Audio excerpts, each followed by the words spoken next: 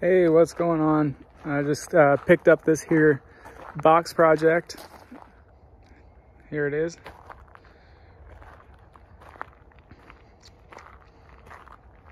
It's a 99 Outback. The engine's not in it right now, but I'm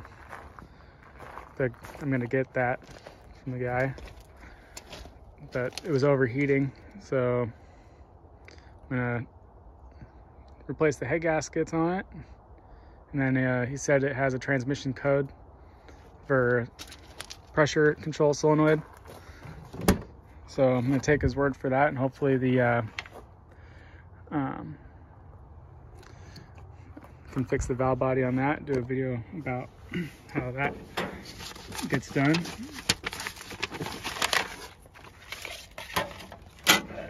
This is the interior. It's got 181,000 miles. The seat's a little worn. Got a divot to it, you know, burn hole. And then, yeah, 180,000 miles worth of wear. And the wire is poking through on the seat, which is normal for older cars. It's automatic. Came with a grill. Never seen one of these cars with a grill before. They always fall off.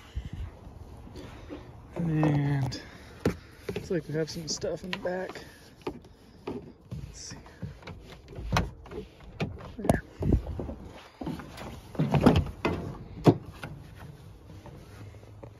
So reservoir, some brake fluid and coolant. It's full. And alternator.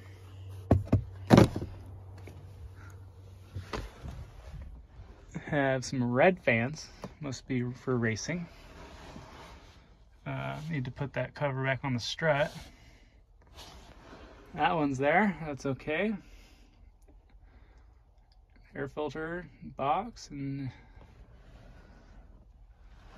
some miscellaneous stuff.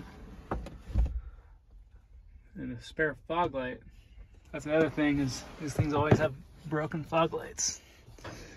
And these covers for the strut covers. So that's good. All right. Seats are clean. As long as there's no leaks. Which we're good there.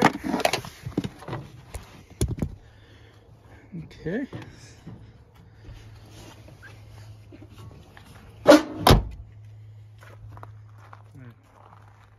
Good factory wheels. Tires are not too bad. I mean, they're not the greatest, but they're there. They're decent enough.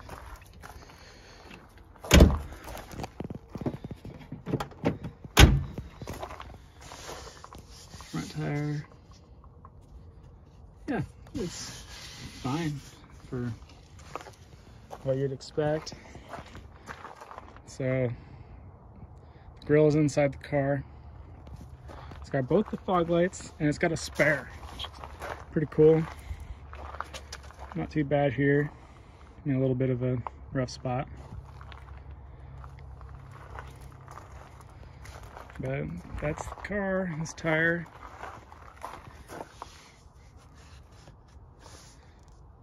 Yeah, I mean, they're probably 4 or 5 30 seconds.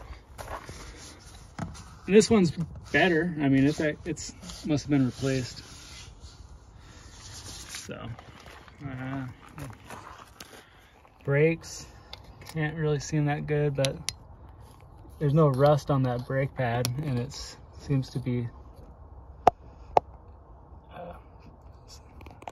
a ways away from the rotor, so I'll do a better inspection when I get the wheels off, when I get the car all jacked up.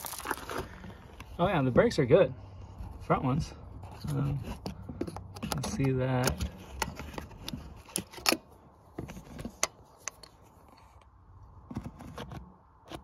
So that little rusty sliver beneath the backing plate on the painted brake pad is the pad itself, so we're good. It's probably got quite a bit of meat left, like 8 or so.